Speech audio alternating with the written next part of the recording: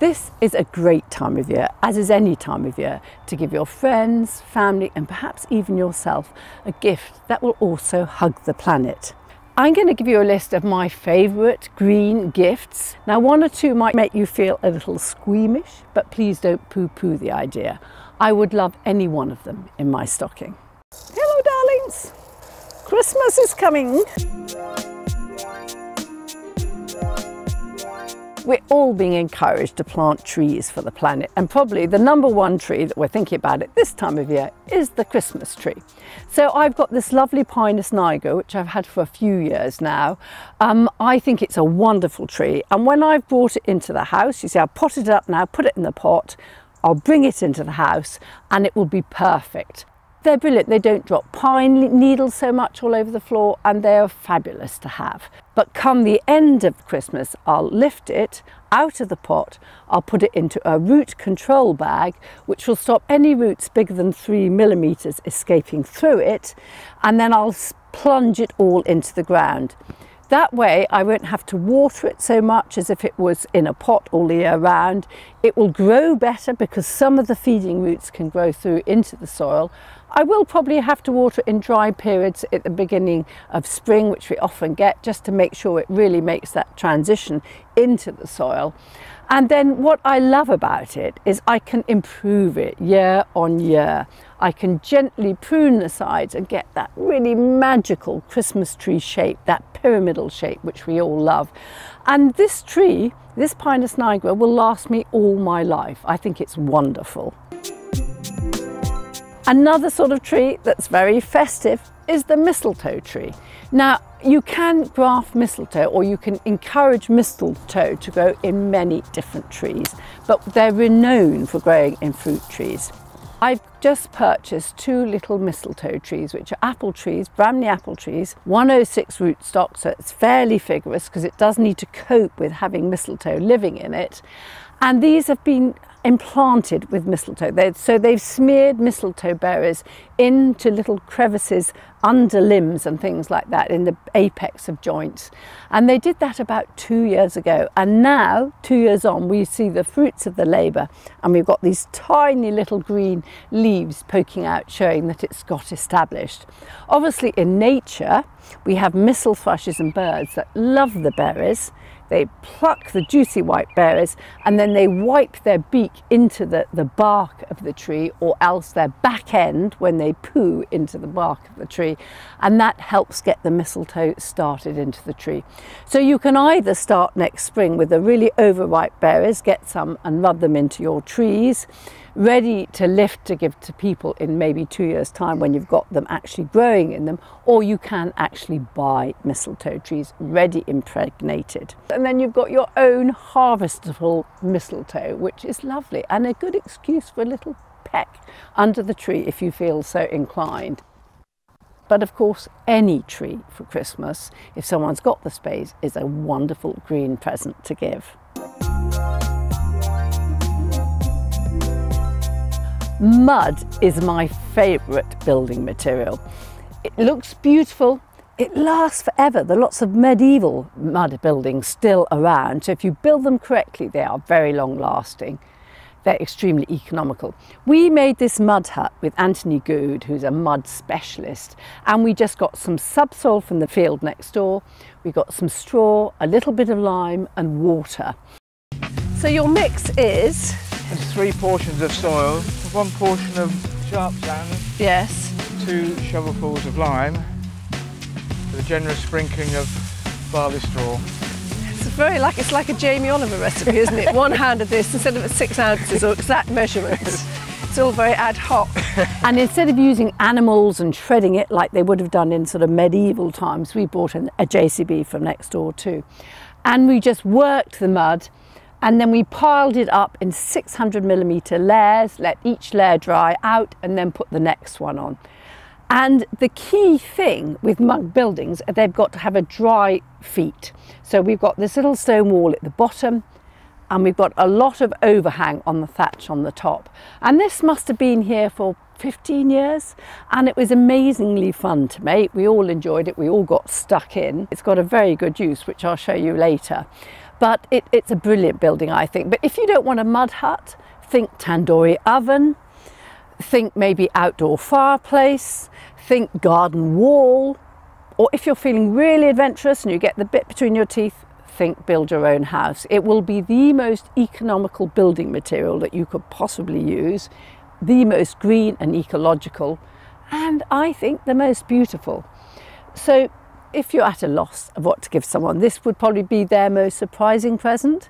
A mud building course, a book, a video, or you could actually get them started on a fantastic project right now. We're all being told to conserve water, and it seems to come in massive deluges, and then we get incredible droughts. So I think having water butts, as many as you can of them, is really helpful for gardening. And I like them also because you can just dip the can in and water. You don't have to wait for the can to fill. But getting nice looking water pots is not always easy. I mean, the beautiful old lead ones are fabulous, but my, they cost. So I got an old black plastic tank. This was just being chucked out, and I wanted to make it look a bit more attractive. So what I did is I painted it with a primer, and I used Zinsser 123 water-based primer, and then their paints will actually stick and adhere onto the plastic. And I wanted to give it a faux lead finish. So I got a black and a white Zinsser paint. I put them onto the tank in separate blobs, and then I just painted streaks down them to get that sort of runny look that you get from lead. It sort of drips down as it weathers, and you get a mix of different tones of greys and an almost sort of white powdery look. So you get a nice range of colour by applying it that way onto the tank. What you don't want is really a flat uniform paint finish, and then it really is a giveaway that it is not lead. But also the shape of this tank was, well, not really a shape you would expect to get from lead. So I got some motifs. I got some plastic motifs from Peter Evans Studios. Now, if you think plastic is not good for the planet, you could leave these off, or you could get little lead ones, little lead bosses that you could put on, or metal bosses. But the plastic ones come in all different shapes and sizes. They're incredibly cheap, and they will also take any paint colour. So I stuck those onto the tank and gave them a similar finish. We've often done this and used them as water butts, but because I've actually got quite a few, in this instance, I'm actually going to plant it up. I've planted it up at the moment with some ferns and a yew, but that's really just temporary. I've got a nice big gunnera, and gunnera are wonderful moisture loving plants, and they like moisture, moist soils, which is one thing I definitely don't have in this garden. So I'm just going to puncture the tank with a couple of holes at the bottom so the drainage is impeded, but it holds the water, but it will actually drain a bit. And then I'm going to pot the gunnera in come spring. It's slightly tender plant, so I want to plant it in spring when the frosts have gone. But I love water tanks. I've got all sorts of ones, from barrels to ones I've got off eBay, to plastic barrels that I've actually covered with code 4 lead. But I like them to look good. I don't like the off-the-peg bought plastic ones. I always like to do something with them to make them more of a garden feature. And I think if you gave any gardener a good-looking water butt for Christmas or any gift, I would be thrilled, and I'm sure they would be to bits, and could always find somewhere to put it. Instead of giving someone a day in a beauty parlour, why not give them a day with a shredder? Now, this might sound absolutely bonkers, and you can of course buy shredders, but in my experience the domestic ones are really quite hard work, loud, noisy, and can be very difficult to start. But big commercial shredders are wonderful. They just zip through everything. Now, what is it that you want from your shredder?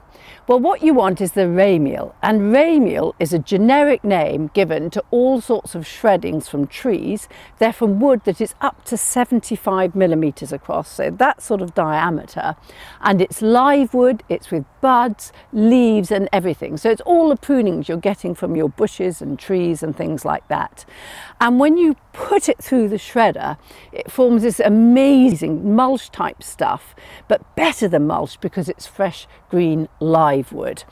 And it rots down. You put it on the soil and you'll put it about 50 to 100 millimeters thick. You won't usually put it immediately. You'll wait for it to settle for about 3 months so any tannic acid comes out. And then you apply it to the soil on the top. You don't dig it in. And it really boosts the microorganisms content. And it also keeps the weeds down, and it also keeps in the moisture. So if you've got a hot, dry summer, it's really helping conserve the moisture. I've been using it for years now. I actually also cheat. I say to my tree surgeon, who I use a lot on all sorts of different jobs, when you're passing and you've got a load of this in the back of your lorry, please can you just drop it off? And he will drop it off for free. And lots of tree surgeons will do this because they're collecting it all year round and they don't have always the space to dump it. So this is brilliant if he will come to you and dump a load for you if you can take it. Now I also say to him, please don't have any more than 20% coniferous content in it, because the deciduous, it breaks down much faster and it seems to be more beneficial. So it's wonderful stuff. So if you can give someone a day with a shredder or get some free or help them apply it to their soil, I tell you, it will improve your soil when you've got this lovely soil heaving with microorganisms. It's better than any fertilizer, I think. Now, another thing that you can do to boost the microorganisms in the soil is you can actually now buy a product called the Goop. It's just available in the UK, but I think in America it's been available for some time. And this is a sort of blackish gunge. You dilute it down and you put it into a sprayer or a watering can and you spray it on the surface of the soil. And many crops really respond to it because it's actually full of microorganisms and nematodes. And they're particularly fungi and nematodes. And they will boost the microorganisms in your soil no end. And that really helps release lots of fertilizers that are in the soil, and it makes the soil much more healthy. It improves the structure. So it costs around about £30 for about 200 millimeters, which then can be diluted down much further, and you can do repeated dilute applications to the soil, or you can do heavier amounts that treat smaller amount, and you get it from a firm, soilsmiths.co.uk.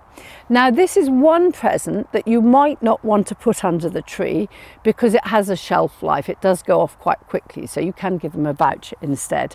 But instead of thinking fertilizers and chucking on artificial fertilizers to the soil, go more natural, add these microorganisms, add the ray meal, add things like that, don't dig it, and you'll make your soil so much more healthy, and your crops and your plants will grow so much better. You'll enjoy that present all through the year. If you know a gardener that would appreciate £25 in weight worth of free fertiliser every year, then maybe I've got the gift for you. I'm sitting on one now. It's called a tower.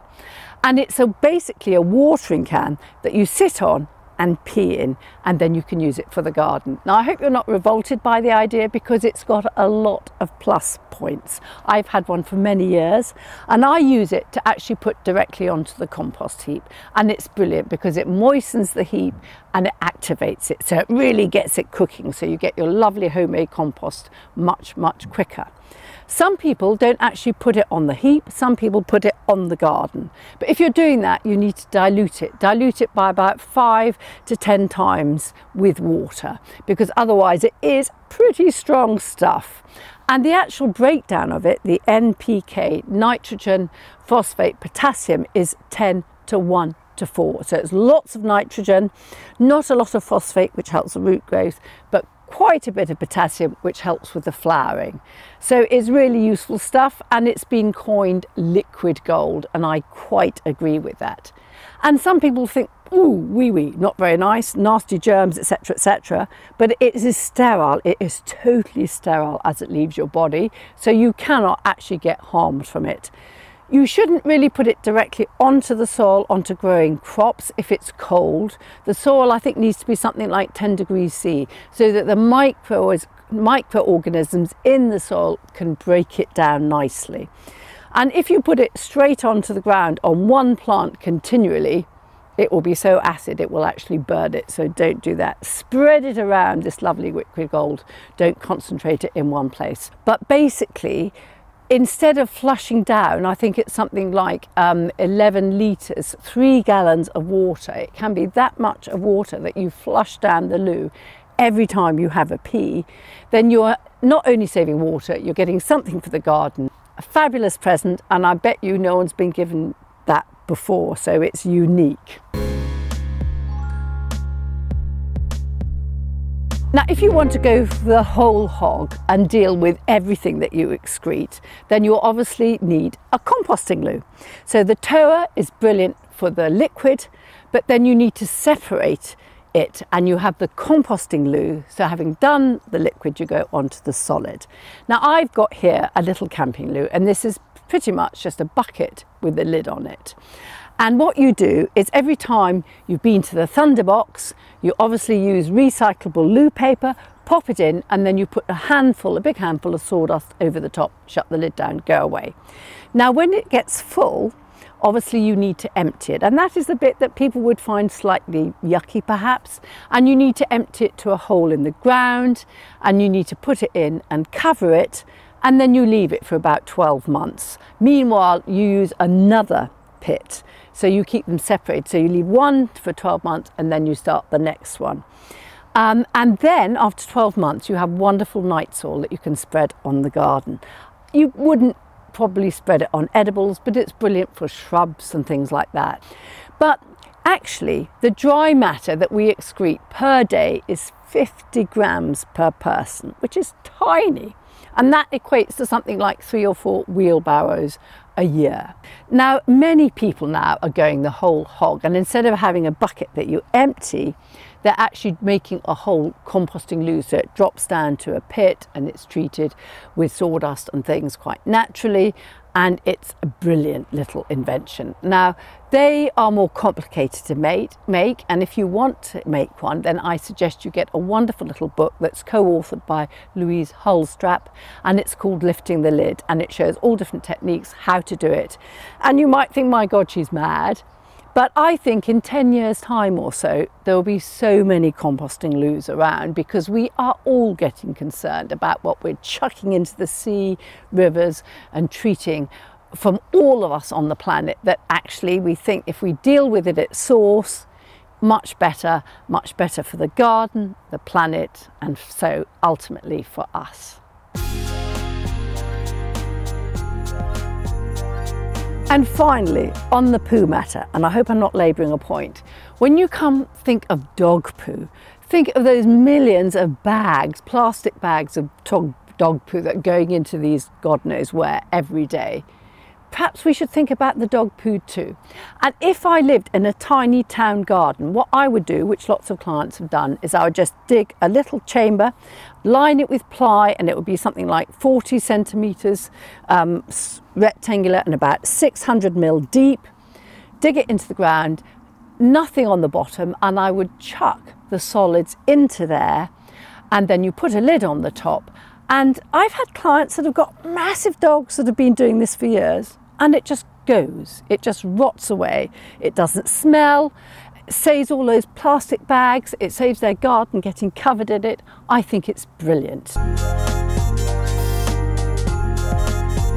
And last but not least, instead of that dreadful Christmas jumper, how about a Christmas snood? So I got this cashmere jumper on the internet from eBay for a couple of quid, and it was, as you can see, pink. And so what I did is I just cut the bit that goes over the body into stripes, and they're about 150 mil tranches I cut, so I got several out of it. And the brilliant thing about cashmere, and why it has to be cashmere, is that it doesn't fray. So instead of having to hem it, and I'm hopeless with a needle, it just rolls up, which is perfect, so you don't see it and it doesn't unpick. And so you have this lovely stretch of material, and there's nothing I hate more is gardening with a cold neck and head. So I often wear a scarf or a snood, and this really does keep your neck warm. And I like to be generous, so I put in 2 rounds, wrap it round, and it's just wonderful. Cozy, warm, bright and beautiful.